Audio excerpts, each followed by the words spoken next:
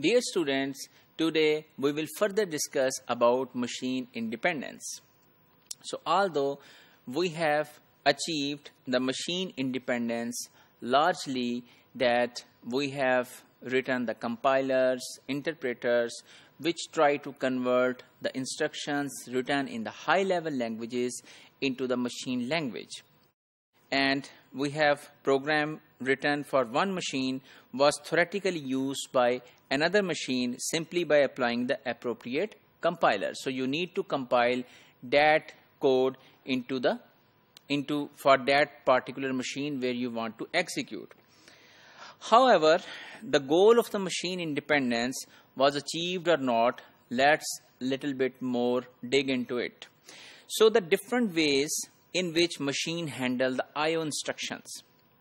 So for example, you have a printer installed on one machine and you have another printer installed on another machine.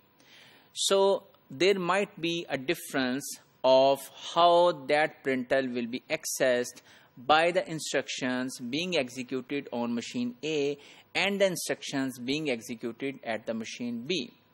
So this means that you need small modifications on this particular program if you want to execute the program compiled for machine A, which is using I/O instructions for a program that is compiled on machine B. However, this issue was handled somehow by the standardization. So American National Standards Institute and International Standard Organization build standards and have adopted and published standards for many popular languages that they should handle I/O instruction in this way. However, there are still some things, for example, the language extensions. So what are the language extensions? There are some extended parts of the compilers or extended instructions which are not part of the original compilers. So compiler designers provide features called the language extensions, and that are not part of the standard language.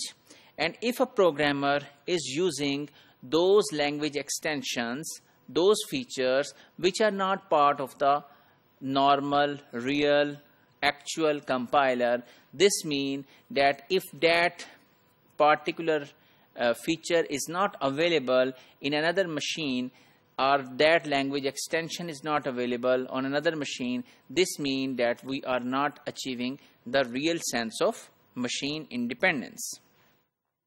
So still, we should not say that these are the hurdles.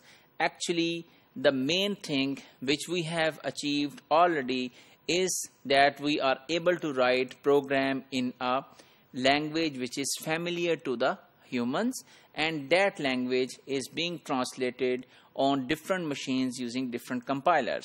So the issues which we have highlighted in today's module about language extensions and about I/O devices and I/O handling are not of much impact that we are going to say that we have not achieved the machine independence. So we still say that we have achieved machine independence on a very large scale, and we should further think that such kind of I/O instructions and language extensions, that how we can cope with such a issue that the machine independence can be achieved on a full goal.